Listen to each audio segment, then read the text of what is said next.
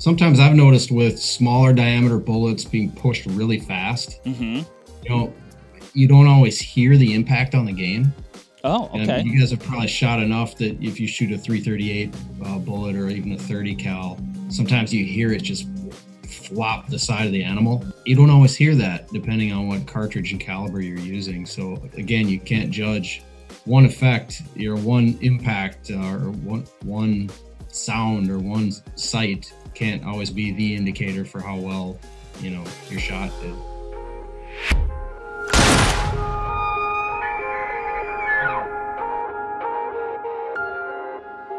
What's up, everybody? We've got a good one for you here today. One that's coming via some requests that we've gotten. So again, keep throwing those requests out there. We're trying to get to them all.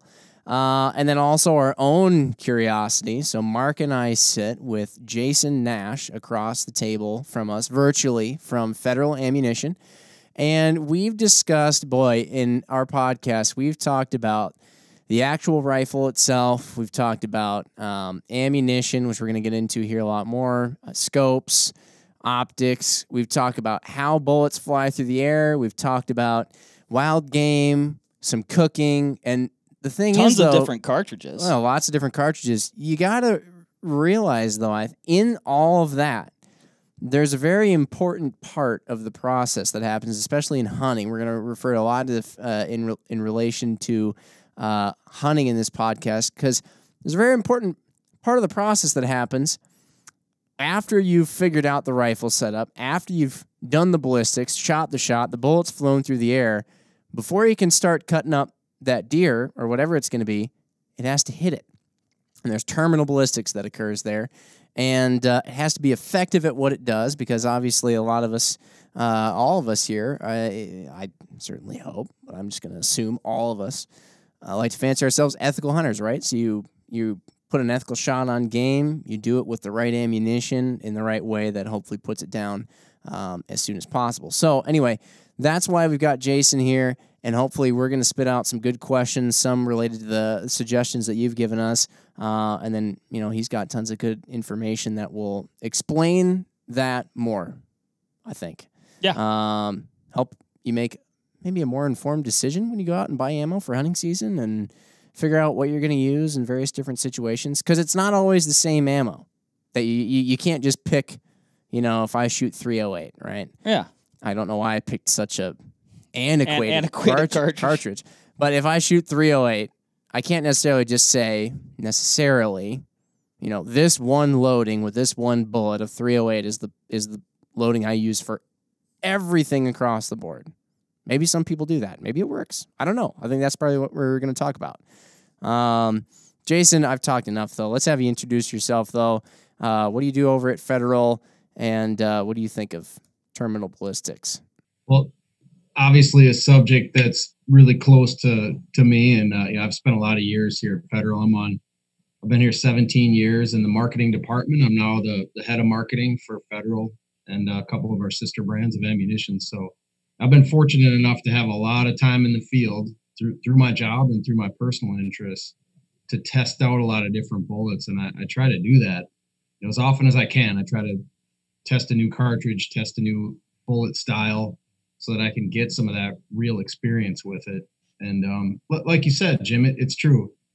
There's not necessarily a single right load for every application, for every gun, for every situation. So you do have to mix it up and be open-minded and, see what works best for you. Mm-hmm. Yeah. I mean, and there's so many different bullet offerings out there. And they do different things, and people, I guess, like different things about different bullets. Like, oh man, I want something that's going to drive and break bone, and another person says, no, I want something that's going to maybe, expand rapidly, and I want to dump all that energy, and I don't even care if I get an exit wound. And so bullets do different things. They're constructed different ways. I know I was on your website. Well, I've been on your website a ton of times earlier today, and just the vast array of cartridges and bullet offerings and combinations. I mean, it's really and I could even say, not that this is necessarily a podcast geared towards like a person just getting into hunting, but man, I could see that being paralyzing. I mean, there's a lot of different choices out there. Mm-hmm. maybe Jason, maybe if a little bit, can you define, what terminal ballistics, means to you, and maybe even we can go into essentially how a bullet is killing that animal. And one thing I'll even point out there too, if you're brand new to this and you think that it's only you who walks into the ammo section and looks at all the different bullet availabilities and different loadings and all that and is like, oh man, it's not only you as a newer hunter or shooter, because this is a topic of conversation around here all the time. I think it's even ongoing if you've been hunting for a really long time, because new bullets come out on the market. We'll talk about one that I know Jason was just talking about as well, that's come out fairly recently for federal. But I mean, Ryan Muckenhern, the guy is talking about cartridges all the time on the podcast. Even he's going and waffling back and forth sometimes like, well, I've been using this bullet for a long time, but now I'm starting to think this other one that I poo-hooed for so long actually is better. And I mean, he doesn't even seem to have it down yet. I don't really know many people that are like, yep, that one's good for the rest of my life. No, for sure. Anyway, but sorry. Carry on, Jason. Sorry. Yeah, no, I think that's a great point. And it's part of what we thrive on, right? Is debating what's a better cartridge, what's a better bullet. And there's so many different degrees. I mean, they're really small degrees of difference between each cartridge. You guys, I know, have talked a lot about the 6.5 craze and all the different variants of 6.5, and they're all the cartridges that are built on a 308 case. And, it's fun. And as, enthusiasts, people like to tinker around and see what works best. And, the federal, started a long time ago with, in the 1970s, we were the first company to come out with what we called Federal Premium, where we said, you know what, we're going to take the best bullets that people use for reloading. We're going to put them in a factory ammunition, and that product's going to shoot as well as your own hand load. So that was really where Federal's centerfire rifle premium line started. And it was with a Nosler partition and a Sierra Game King. Mm-hmm. And so what we, if you don't know the story behind the Nosler partition, you guys probably do. It was John Nosler's attempt at trying to make a better bullet for game, because he had a couple of bullets fail on moose. And so he went back to the drawing board and said, how can I make a bullet that's going to perform better if my shot's not perfect?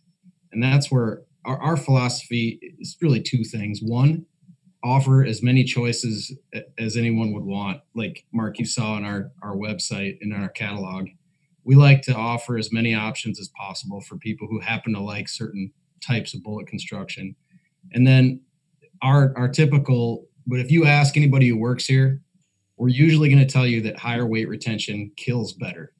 When we talk about terminal ballistics, we talk about what's going to do a better job of effectively transferring energy to the animal and creating enough trauma to kill.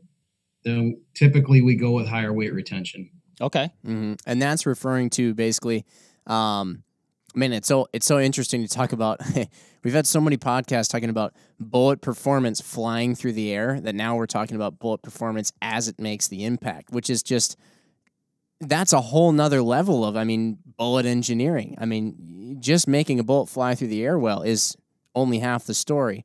But when you're talking about weight retention, that's essentially upon impact. There are certain bullets that are designed essentially to kind of explode or something. I don't know if that's even the right word, but maybe explode. Sometimes it's used in like, it has explode, a negative in, like there's an explosion. No, that, not like an incendiary. Expand rapidly, potentially even come apart. Like, people talk about ballistic tip, sure, ammunition a lot. And actually that's one thing that I hear people sometimes interchangeably, they'll say ballistic tip, but they're really just talking about a polymer tip. But I think a ballistic tip is different than just a polymer tipped bullet. Correct me if I'm wrong, Jason, but. Well, Nosler, again, kind of coined that ballistic tip. That was their trademark. They came out with the first tip bullet, and it was designed really to come apart. It was designed to, that tip initiates greater expansion. Most bullets operate, if you have a hollow point, it's working on hydraulics. So as the fluid comes into that hollow point, it peels the bullet back, makes it upset, makes it mushroom. And when that tip is in there, it's more of a mechanical. When the bullet hits, it's the actual tip is pushing back and starting that expansion. Sure. Okay. And it tends to be a little bit more violent, especially if you've got a light constructed bullet, like a thinner jacket on top of a lead core. It's definitely going to come apart. And people love it for a lot of people shoot deer with ballistic tips. A lot of people love it for varmints, prairie dogs. And if you're hunting for hides, Yep. like coyotes, it just puts one hole in, comes apart, and you don't have two holes in your hide. So, yeah, and again, but you're right. Ballistic tips have kind of come a long way since that initial design. Mm-hmm. Now they're more for higher BC. They're for initiating expansion at long range. You'll see really bonded bullets that have those ballistic tips too. So it's not just on those designed to come apart. So is that still? So is that? Because I always personally, I mentally differentiate like a ballistic tip bullet as like, yes, it has like a, some sort of polymer tip to it, but it's designed to, like you said, it's got that thinner jacket, it comes apart. And then I'm just like, I look at maybe like a, like say a bonded bullet, right? That's designed for high weight retention, good expansion, but it still has that polymer tip on it. So would that still be called a ballistic tip though? Or is it called just a polymer tipped bullet? It's a polymer tip or a polycarbonate tip. I mean, Nosler actually does have a trademark on ballistic tip as a name. It's almost like Kleenex. They came out with it first, and that's what people call any tip on okay, got it. But that's their product line. Interesting. And so then, Mark, you brought up a couple of points or vocabulary words or something. Man, I just sounded like I don't even know the English language there for a second. But you brought up a few points there, like bonded bullets, and then there's some bullets with the thinner jackets, which I would generally assume to be like a cup and core style, right? Where you have a core of lead with a thin copper jacket around it, correct? And then the bonded bullet is more of just like a solid copper construction. Well, or am I off on that? Let's talk about all that stuff. I was going to say, maybe circling back. Let's circle back for a minute because I want to talk about. All right. We'll go in your order, Mark. Because I don't want to lose sight of the fact. I feel like there's so many questions about this. So many questions, and but I want to go back to just when we're talking about maybe defining terminal ballistics and how that bullet is actually, essentially killing or dispatching the animal. Like what is happening? I guess in some ways, no matter the bullet, like what's happening once that bullet impacts and is essentially transferring that energy or passing through the animal. What is going on there, Jason? Well, it's and the reason you don't use a full metal jacket for hunting is because it zips right through, and even if you hit the vitals and it does a lot of damage and will eventually kill, you want expansion. So controlled expansion. For the most part on big game animals. If violent expansion on smaller things, or if you're trying to preserve the hide, it's a different story. But that's so our engineers spend a ton of time working on that ideal amount of expansion that gives you that perfect like catalog looking upset that you'll see. Yep. Sometimes pulling out of the game. Sure. So what happens is that expansion transfers the energy inside and disrupts their vital zone. Creates a great deal of trauma. Instead of creating a small pinhole through the entire animal of trauma that's maybe,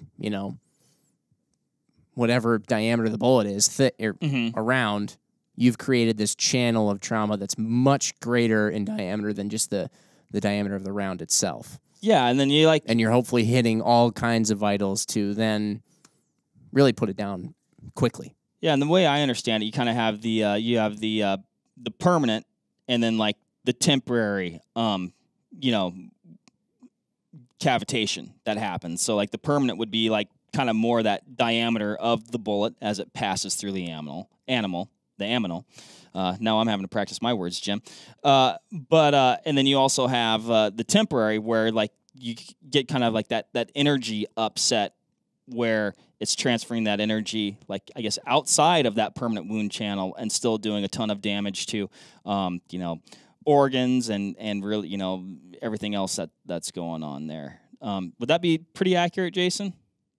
Yeah, that's a good summary, and that's why you'll see us. It's tough to be at like an event and show off ammunition, right? Especially if it's indoors, without actually shooting it on game. To demonstrate what that bullet does inside an animal, we use ballistic gelatin. So you'll see videos of, some friends of ours call them Jello jigglers, shooting these gelatin blocks, and you'll see that kind of violent, reaction, and you can see inside where there's that temporary cavity, and then when it comes back, the permanent cavity. And yeah, that's exactly it. It's all about transferring that energy and creating as much trauma as possible. I mean, it's pretty wild stuff to watch. I know when I've watched that in slow motion, particularly, you can watch those two things kind of happen, and it makes you're like, huh, that's how it works. And then, like you said, Jason, every now and again, I tend to gravitate towards that bullet style that you're talking about, like, heavier weight retention, like, a good bonded bullet or something like that. But every now and again, you'll recover one, and you pull it out, you go, man, that is, it worked. It's just like the pictures. Yeah. It's always impressive that it can, something so small, moving so fast, hitting something potentially so hard that it stops it, and yet it still looks, like you said, like, nearly 100% weight retention, mushrooms perfect, or the petals essentially peel back perfectly, if you will, on some different style bullets. It's pretty neat. I don't know how you guys do it. How do you guys do it? We have really smart engineers who've spent years and years of, trial and error figuring it out and taking the best pieces of each bullet. And we have the benefit of having a lot of different offerings out there. And, we load them all, which means we test them all, we shoot them all, and we're able to kind of see what works best from each of those bullets and bring those together. And I think the other thing that we really harp on about bonded bullets and high weight retention is that it gives you a little bit more forgiveness. If you've got a bullet that hits the shoulder and doesn't have enough strength to it to go through and get to the vitals, then you're not going to make a clean shot. So, we've all been out there. I mean, animals don't always stand still for you, right? They're moving, they're walking, there's wind, there's your nerves. There are a lot of factors that come into play. And if you don't make an exactly perfect shot, having a bullet that'll go through bone or will come in at an angle and still penetrate deep enough is going to give you a little bit more forgiveness on the shot. Yeah, for sure. And I think you nailed a big one there that's always on my mind. A lot of bullets are going to perform really great on like a perfectly broadside shot. You tuck it right into the pocket, lungs or whatever. You don't hit any shoulders, and boom, off you go. But like you said, you're going to get the animals are moving. You get different angles. You might have a hard quartering 2-shot where you need to punch it through that front shoulder, and hopefully that bullet's going to hit that, break that shoulder, and drive through the animal. And I guess, on the reverse, and I guess this is a situation that I was in one time. I didn't intentionally do it, but I had a hard quartering shot. It wasn't that far of a shot. It was probably about 100 yards as an offhand shot. And I was actually trying to slip it through kind of like that last rib area and then towards the offside shoulder. Well, I ended up pulling the shot a little bit back, so I actually hit it in the back left hand. But that bullet, it was a monolithic style bullet. It quartered through that back hand, broke that bone, quartered through the entire animal, and stopped actually just the angle was right. Essentially, it stopped just inside the hide, right behind the offside shoulder. And actually, Jason, it was one of the load offerings that you guys make, and out of a 270, and mushroomed. It went through, broke that giant bone at close range, mind you. We're talking about 100 yards, so you got basically all your velocity right there, and passed through, broke that big bone, passed through that entire animal. Perfectly expanded. I'd assume it actually had nearly 100% weight retention. I saved it, Jim. I had it at my desk at Old Vortex, what I call Old Vortex. Oh, this was a while back. I was wondering. The whole time you were talking, I was thinking, Mark is a 270. Yeah, and when we moved, I was like, "Ooh, I need to save this," and I was in a hurry, and so I set it on the floor mat of my backseat of my pickup. Not a great spot for it, and I was vacuuming my truck at the car wash a couple days later, and I heard it rattle down the pipe, and I was like, "Oh man, I know what that was," and I'm not getting it back. So it's a souvenir that is apparent. It's gone now, Jim. Right, returned to the earth somewhere. It returned to the earth, but the important thing is that it worked perfectly, and I guess it illustrates that situation where, like I said, shots aren't always going to be perfect, and you want to pick a bullet that's going to maybe accommodate those imperfections. Yeah. No, so I want to talk about that. Mark, I'm going to bring up bullet construction again. Let's do it. That's what we're talking about. Even though you shot Swatter Supreme me earlier. Okay. But I'm going to, okay. You've talked about bonded bullets. It's like a solid projectile, right? Well, I don't think they're solid. Well, okay, so explain. That's what I wanted Jason to do. Can you just give me a second here? Fine. All right. So it's not a thin jacket around a lead core. Can we agree on that? At least we'll have. I don't know. All right. Well, all right. Well, anyway, all I'm trying to get at is that I've heard people argue bonded bullets versus cup and core bullets all the time, right?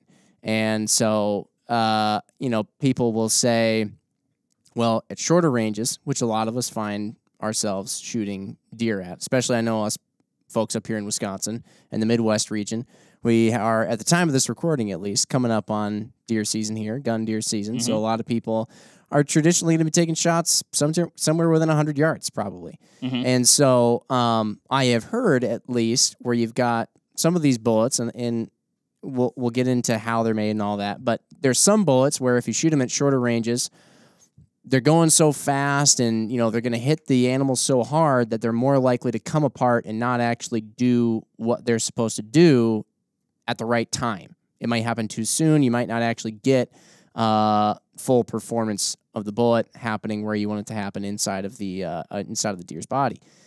And that might be a case where you get, usually I hear like these monolithic bullets that would then punch through or something along those lines. But then at longer distances, if you're a Western hunter, for example, there are situations where you've shot, the bullet's had time in air, it's losing some velocity, it needs a little bit of assistance in expanding and stuff like that by having that thinner jacket. I mean, this is all stuff I've heard, and I'm by no means a professional. I probably sound like an idiot going through explaining some of this stuff, but I think that's where this is hopefully going to be helpful for other people like that who also aren't sure. So what are the differences? Like, what are these different bullet types that people are talking about? How are they constructed, and how do they come into play with your different applications that people find themselves in? Yeah, that was actually that's exactly it. I mean, that's the challenge, design challenge that our team looks at every day, is how do you come up with for hunting, how do you come up with the perfect balance of weight retention when you're up close and the most damage is being done to that bullet because of the velocity and the energy, and then how do you still make it expand at long range? And we've got a new product that does that. But in terms of construction, there's the cup and core, which a lot of match bullets are made that way because they don't have to have that controlled expansion, and you tend to be able to get higher BCs and more consistent jacket thickness with those more traditional methods. And then there's a bonded bullet, and they range from Nosler's AccuBond, which is about 60 to 65% weight retention typically.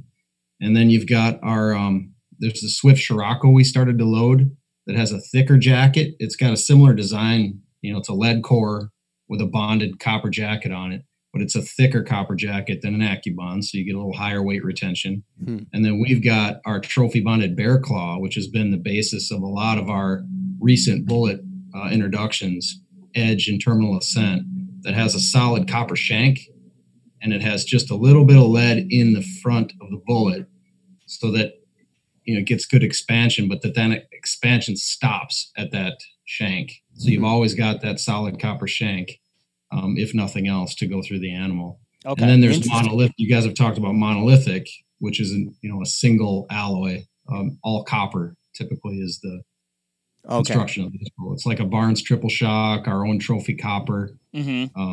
Yeah. Okay, so that's actually where part of the thing that I was getting confused is I've heard people throw out monolithic, and then bonded, and all that stuff. And I guess I didn't realize that they were even talking about separate things. I thought that was kind of all one thing, but okay, got it. What would make a person choose, I guess, one over the other? We're talking a little bit about, maybe close range, versus long range. In Wisconsin, you don't really need to, by and large, be like, oh my gosh, this bullet has the slipperest BC I've ever seen. This is going to be the perfect bullet for Wisconsin. That may not need to be on the top of your list. Now, if you're trying to find oh yeah, I'm going to be hunting here, but then I'm going to go hunt mule deer in Colorado in 3 weeks, then maybe you want to try and choose something that's going to be good for both those applications. But Jason, what are you looking at as far as the when to use kind of each style of these bullets that you just went through? Well, I think the heavier the game, the bigger, heavier, and tougher the game, the more important it is to have a bonded or monolithic bullet. Okay. It's going to have a higher weight retention and have that ability to break bones and go through heavier tissue and hide. So if you're, that's usually the kind of how I put it in my own mind, because I tend to favor bonded bullets, but I'll also shoot a Game King, every once in a while, or I've shot the Burger Hybrid Hunter on lighter skinned game. But as you get up into elk, moose, bear, anything, and if you happen to get a chance to go to Africa and shoot some bigger game animals there, you definitely want to have a tougher construction bullet, because you're typically also not going to shoot as far. So your long range expansion isn't as much of an issue. But then we did come up, and I've kind of teased it a little bit. We came up with the Terminal Ascent, which we feel is the best all-around bullet, because it's built on that. It's got a solid copper shank. It's got a lead core, but it's got a boat tail. It's got a tip on it we call the slipstream, which is actually hollowed out on the inside, so that it's a polymer tip that at long range is hollow on the inside, which allows it to expand even at those extreme distances. And initiate expansion, because that's the challenge at long range. How do you get a really heavy constructed bullet to open up? And that hollow tip for us is what does the trick. Right. Yeah, that makes sense, because you are relying on a mechanical, like you said earlier, operation to open it up, and that mechanical operation requires a certain amount of force. So I can't imagine what it would be like to be one of the engineers behind that, figuring out because I know that there's a certain amount of energy that needs to be present there in order to initiate that. And they got to calculate all that out. I know that's some of the stuff you usually get on the box of ammo when you buy it, is what amount of energy it needs in order to expand it. That's got to be a heck of a calculation. Yeah, and a lot of trial and error. It's I'm a sure. lot of just trigger time, which is part of why people who work here love to shoot. Because you get to, even when you're working, you get to pull the trigger. And, sometimes it's pretty arduous, but it's a lot of fun overcoming those challenges. That Terminal Ascent bullet was, just a lot of time spent borrowing the greatest features from the best bullets out there. And we feel like we've got a bullet that holds enough weight at close range to get through any kind of heavy barriers and stay together, but also has that ability to expand at, 800-900 yards if you were to shoot that far. Not that we recommend that, but that's the testing that we've done. Sure. Yeah. You always want to, I guess, with anything. That's always the caveat you have to say. You got to caveat it, but also be kind of over prepared, right? I think that's if you can just make sure it's like the Razor HD 4000 rangefinder. I'm probably not going to shoot 4,000 yards, Jim. Oh, but I know it's going to perform exceptionally, 1,000 yards and in. For my applications, which are generally 1,000 yards and in. So, and that bullet sounds super cool. It really sounds kind of like, the magic bullet, because I feel like... Yeah, maybe earlier when I said people rarely find a bullet that they can just live with for the rest of their life, maybe I was wrong. Yeah, maybe we found the magic bullet. But, that is that's always the challenge, right? It's like, I've personally shot some bullets that, are probably maybe more intended for long, quote, long range hunting, or executing longer range shots on game. High BC, they're going to expand at longer ranges.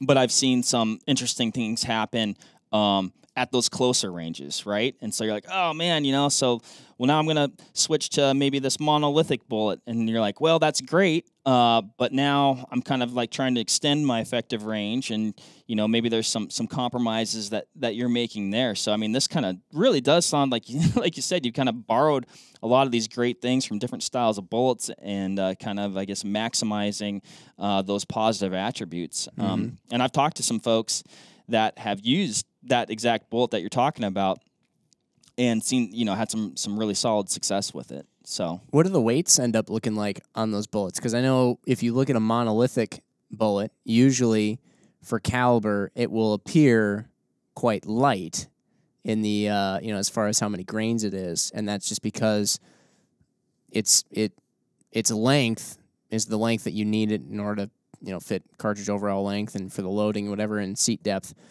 But just because of the fact that it's just that one solid alloy and not lead, it makes it lighter, even though it's still a pretty substantial sized bullet. So what does it look like in those particular projectiles? We're not as light as your monolithic bullets, but it is on the lighter side because you've got a bullet that's going to retain 90 to 95% of its weight. Yeah. Wow. So we don't have to start that much heavier. So, I just shot a 270 and it was 136 grains. Okay. And our 6.5 is 130. So okay, not cool. overly heavy, but a lot left over. I mean, they're pretty close to that exact weight when you pull them out of the animal. That's impressive. Yeah. Yeah. Speaking of earlier, the amount of energy that it takes to get one of these expanded or expanding, beginning the process. That's something that I only just recently was told to start paying attention to in terms of looking at a ballistic solution that, I got when I go through the zeroing process. You look at your environment as you look at this, that, and the other thing, and it spits out, how much drop you're going to have at varying distances. And I always just thought, well, that's kind of the main thing that a ballistics calculator is used for. I get that. I'm good, and then essentially the bullet that leaves the barrel is just like this magical, killing rock that as soon as it touches an animal, yep, it's good at any distance or whatever. Not that I'll shoot at an animal at any distance, but at any distance that I'm willing to shoot at the animal with my own skill set. But somebody so kindly pointed out that a lot of ballistic solutions you get will even point out how much energy the bullet should have at each given distance. And so if you're a shooter who, and I know many, and you brought up the caveat earlier, you test rounds out to 800 yards or so, and it's not that we recommend that. And that's certainly shooter to shooter. Some people's maximum range they feel comfortable to is 200 yards. Some people, I've seen them shoot long range hunting. It's a thing. But if you're trying to figure out how far you can shoot and still make an ethical shot and have that bullet expand and do what it has to do, you can see the chart for energy that the bullet will have downrange on most ballistic solutions. I don't know if every single one, but I know the ones that I was looking at, like Applied Ballistics and whatnot. All the ones I've used, and actually, dovetailing into that, Jason, it seems, at least what I've heard over the years is, folks say, oh, you want to have 1,000 foot-pounds of energy left, to make sure that you have proper bullet expansion, and we're talking about a vast array of different bullets here. So, like, is that just kind of like a catch-all thing that folks hear as far as like the appropriate amount of energy needed to I guess like we talked about, ethically dispatch a big game animal, that 1,000 foot-pound threshold, or does that vary as well depending on the style of bullet? I think it's a good general benchmark to use, but yeah, it varies. And it's really about how penetration too. I mean, you have to get through enough of that animal's body to get to the vital zone. Mm-hmm. And as the energy gets lower, you're just not going to be able to get there. And if you do, sometimes they won't expand at long range. It'll actually poke all the way through. Okay, gotcha. And won't, create enough trauma. But yeah, I mean that's a pretty good number to use to be safe, but yeah, it varies. It's hard to say absolutely this is the number you have to pinpoint, otherwise it's not going to work. Mm-hmm. Mm-hmm. No, that's cool.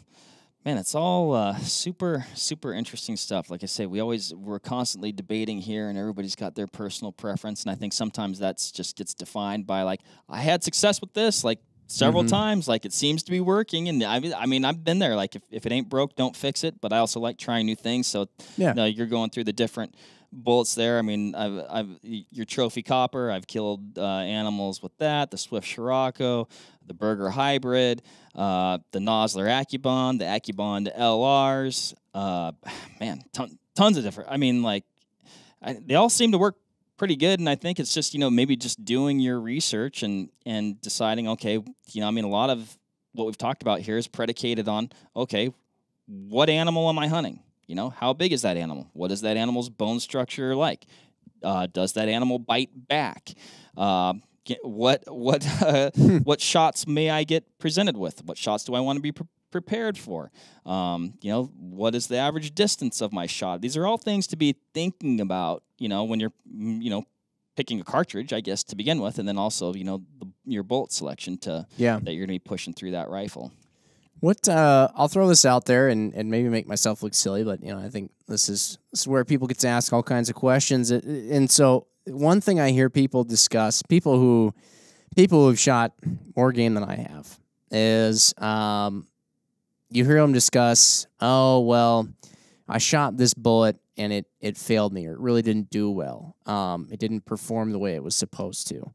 And sometimes that happens, and probably the most easy way to tell if a bullet didn't do what it was supposed to is if you very clearly and you know it, hit it and never found it. It got off. You search for it everywhere, and it didn't work. Didn't put it down.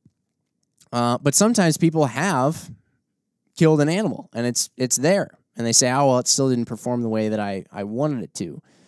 What are some characteristics that would of the final scene that you have there that would cause somebody to go through and say, oh, based on what I'm seeing here in front of me, it could have performed better or done its job differently? Are there is it once you start getting the quarters off and once you start peeling the hide back, are you seeing just like it looks more like a pinhole all the way through instead of a big giant cloud of a lot of carnage or gelatinous mess? Yeah, how would you know really well whether or not a bullet worked?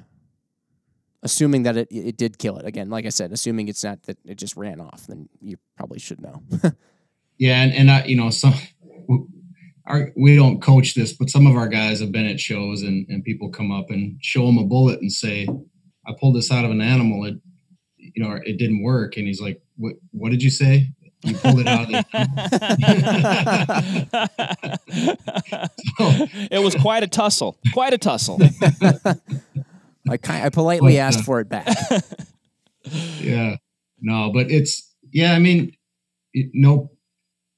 products, we've, especially as we test different velocities, we've seen bullets do some goofy things. And, but I think the most common thing that people look for is if they find the bullet, does it look like you showed them in the catalog? So, oftentimes, especially when monolithic bullets first came out, they'll shed petals because it's a pretty hard copper. Pretty so brittle. If it hits a bone, you'll lose a couple of petals and it'll come out and you'll say it doesn't look like it should, but it still did its job.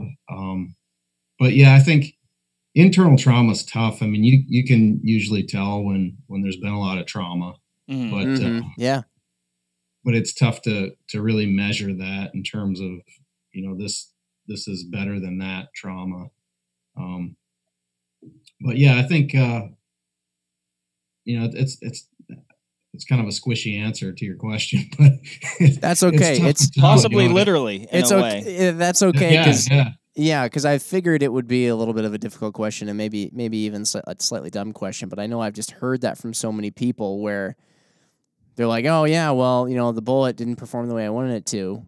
And then, like you said, you're like, well, the animal's dead, right? So What did you expect? You know, I mean, but I can think of an instance when like I kind of had an interesting situation like that where I was kind of like, huh, and I think you kind of, you know, I'd say because of the style of bullets that I gravitate towards, like you expect kind of like maybe a certain type of performance or a certain thing to happen, you know, and so this was actually So like how the wound cavity looks, maybe, or how the end bullet looks when you pull it out, or just or the fact that you even found a bullet in general.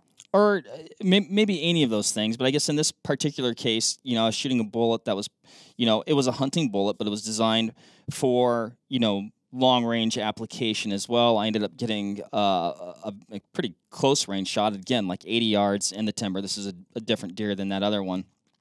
Shot the buck.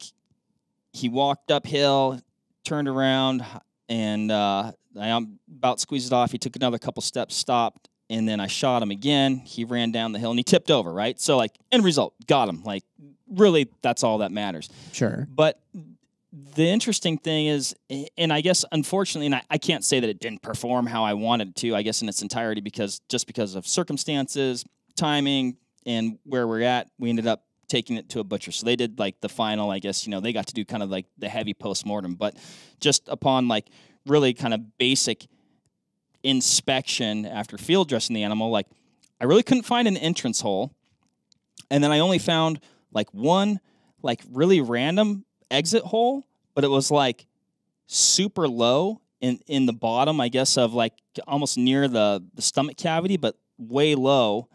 And it was just kind of like this bizarre phenomenon. I'm like, I know I hit this buck twice, like I hit him twice, like I watched him react to both shots. Yeah.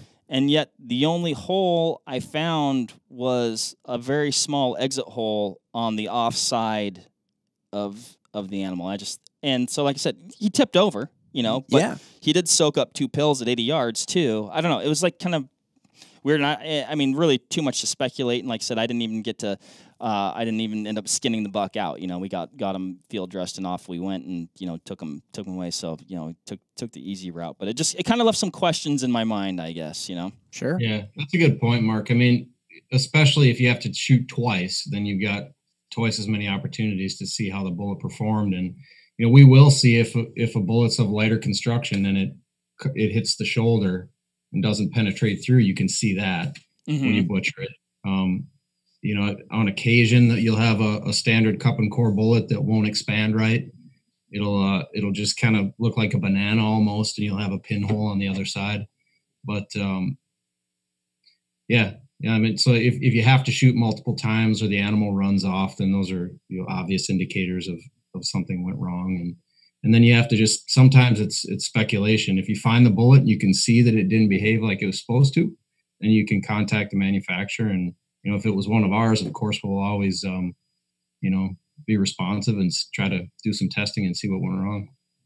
Yeah, for sure. Well, I can tell you that trophy, I think it was your trophy copper that I shot at that other buck at close range. And man, like I said, that thing, it hit a very massive bone in that rear ham. I mean, it hit in kind of the meat of that bone. And like I said, that obviously wasn't my intent to hit it there, but man, it continued driving through that deer perfectly. And I mean, it went down in super short order, but yeah, you know, and I think another thing too, at least when I think of, you know, bullet performance, I think just because something doesn't tip over immediately doesn't mean that bullet didn't perform famously, right? I mean, I think you think, or maybe you see in the movies, like, you know, something gets shot and, you know, they just tip over. And even though, I mean, it's a massive transfer of energy, they're not always going to tip over, but the bullet performed exactly how it was intended. So they're not always just going to tip over. They might, you know, run 50 yards. They might run 100 yards. But I think for somebody who they're, you know, not everybody, but I think some people might have the expectation that, like, oh, for it to perform properly, I need to park that animal right there. And that just doesn't always happen. Yeah. Yeah, and sometimes that's another great point. Sometimes I've noticed with smaller diameter bullets being pushed really fast, you know, you don't always hear the impact on the game. Oh, okay. And you guys have probably shot enough that if you shoot a 338 bullet or even a 30 cal, sometimes you hear it just flop the side of the animal. Yep, thwop is a you good don't word always hear it to use. What's that? I said thwop is a good word to use. It almost literally it really is the makes descriptor that of the sound. Thwop. Yeah. And so that's an indication that I hit that animal. I know I did.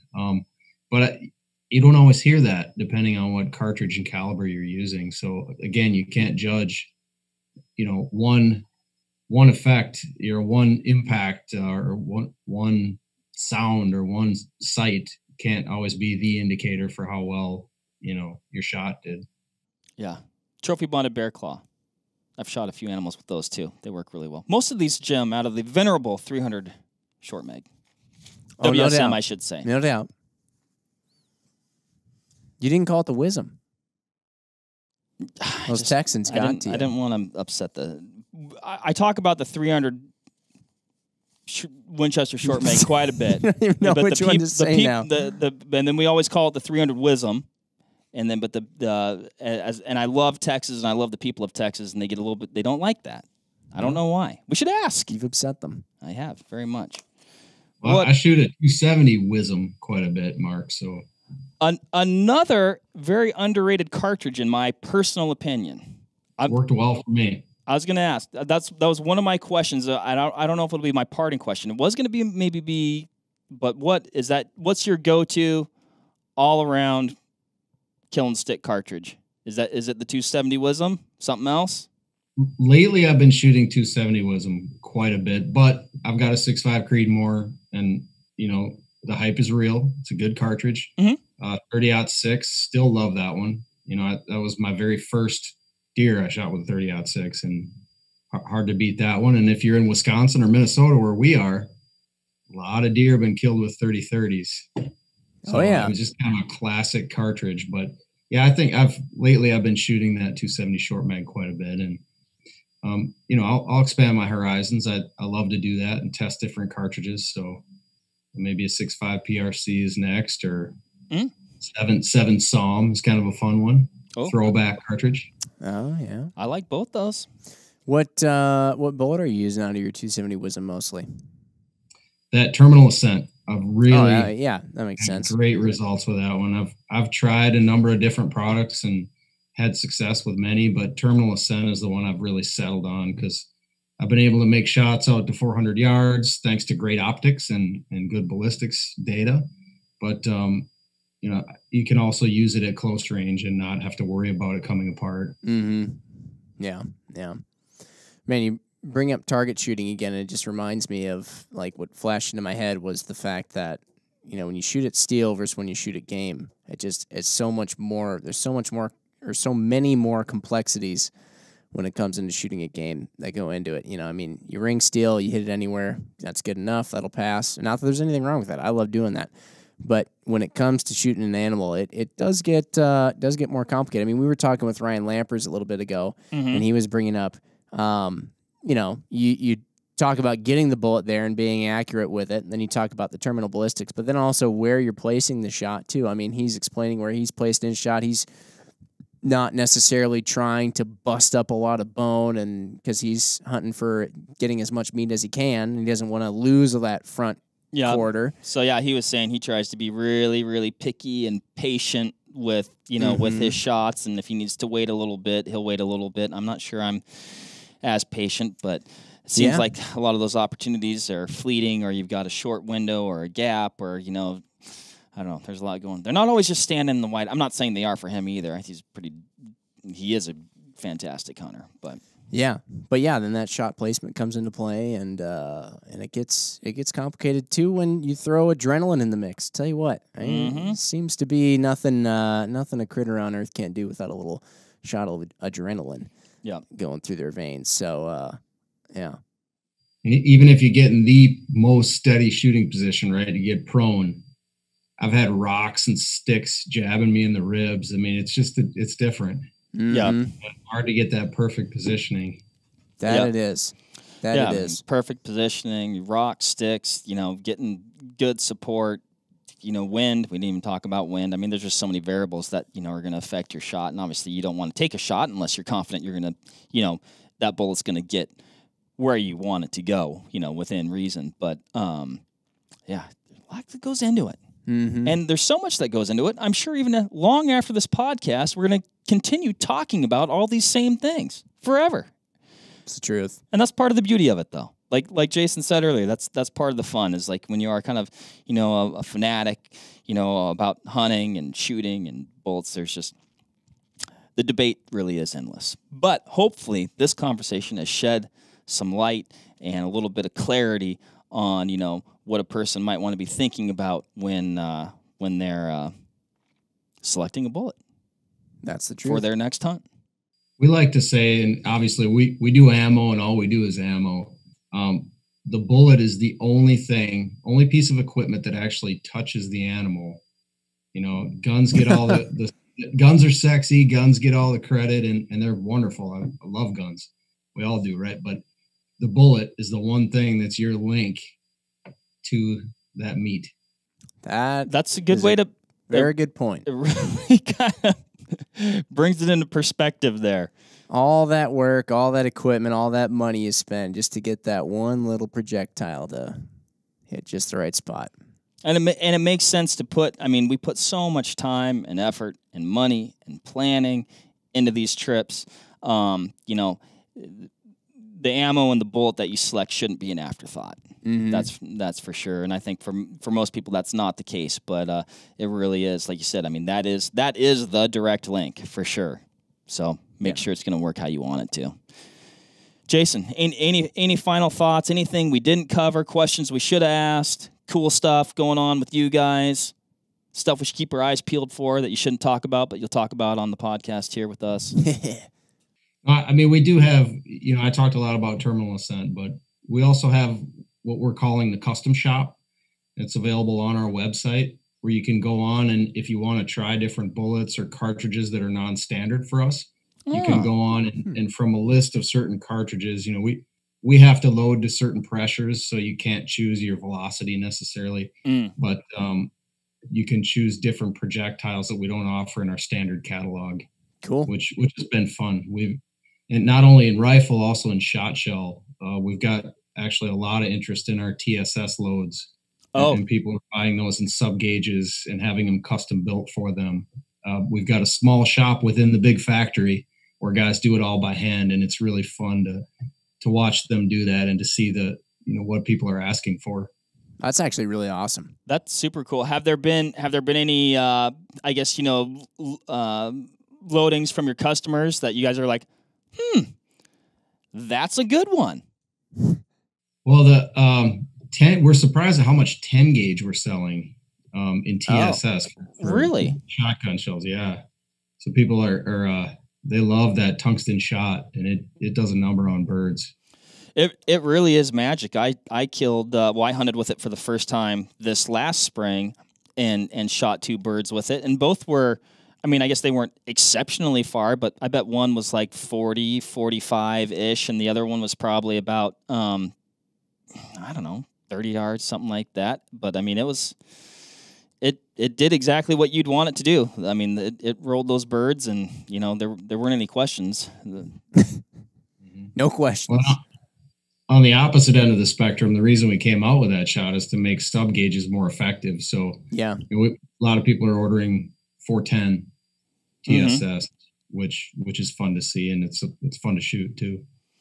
I mean, it is. I mean, talk about in states where it's legal, and I think are more and more states allowing because of these developments, the 410 to be used during that turkey season. They are, and that's what's great about our industry, is that we've got these connections, to the states, and we can actually demonstrate to them, look, these smaller pellet sizes are effective when you're talking about a really dense tungsten material. Mm-hmm. So yeah, we've, in fact, I had a chance to shoot a 410 on turkey in Oregon when they had Boardman. I think you were going to be on that hunt with us. Yeah, I can't remember what happened. Something catastrophic where I might have had a good excuse. I think I might have been bear hunting on Prince of Wales Island. So yes, okay, that passes. But yeah, we shot 410, and the guy I went and sighted my gun in at a resident's house nearby, and he said, "Can you actually use that legally here?" And I showed him on the site. Yeah, they just passed it this year. Cool. So yeah, we've had great results with states reacting to trends, and as long as they're still ethical means of killing, and you can demonstrate that. Mm-hmm. That's Well, cool. yeah, I mean, as with, with bullets or shot or whatever. I mean, you guys are obviously working on these things all the time. Technologies are developing, new processes are developing, engineering's developing, and it's cool to see those state agencies adapt along with that. And somehow, as much as I live this big game centric lifestyle and think about deer, somehow, Jim, we're always able to just circle back up and talk about turkey hunting because it really is super fun. So. Oh, totally. I got one last question for you. You mentioned it was right before we got to casting here that obviously, and a lot of people just know this, but it's been pretty crazy in terms of trying to find ammo these days. But you mentioned that it's not just the typical 223, 5.56, and 9mm that's flying off shelves. It's also a lot of hunting cartridges, which goes to show there's more people than ever trying to get out and get hunting. So I'm wondering. Let's say somebody says, hey, this year I want to try getting a gun and then going out and hunting. Are there any little hidden gem cartridges out there that somebody might find a factory rifle chambered in where there's good ammo available for it and maybe it's not like the most popular ammo ever that you might not be able to find anywhere, but like it's kind of popular enough that you will find it somewhere? I know Mark is already thinking, well, it already exists. 300 Winchester short mag. I actually decided I'm not going to keep bringing that up because it's only going to end up hurting myself, Jim. But any other ones that aren't Mark's favorite? Well, I mean, we have gotten to a point where we're making quite a bit of 6.5 Creedmoor, so we tend to have a good supply of that coming out. Oh, nice. Okay. But, I mentioned we introduced the Swift Scirocco line and the 270 WSM. Okay. Is available. I see that one come up a lot on our tracking sheet. And 280 Ackley improved, which is kind of gotten hot again. It's an older cartridge that's come back, had a resurgence. We've built that this year, and there's a fair amount of that product available. And that's 7 Rem Mag performance out of a lighter recoiling platform. It's pretty cool. Heck yeah. That is super cool. I know Ryan is a big fan of that 280 AI. He is. That's some good tips right there. That's also a cartridge that we get a ton of requests for to do some 10-minute talks on. So I like it. Good info. Jason, awesome. Thank you so much. Thank you for the time. I'm sure I'll think of about 20 other questions that I didn't ask like right after we jump off here. But yeah, all good information. Yes. Appreciate you guys having me on. It's always fun to talk shop and use your products, really enjoy them. So keep doing what you're doing too. Awesome. Thank you. Awesome. No, thank you. Yeah. And thanks everybody for listening out there too. Like we said, this was one that we have gotten some suggestions on. So hopefully this answered some questions out there. And if you have any other things related to terminal ballistics, definitely let us know. Maybe we can bring crew from Federal on again or address anything else too. We love talking about this kind of stuff. So yeah, appreciate it.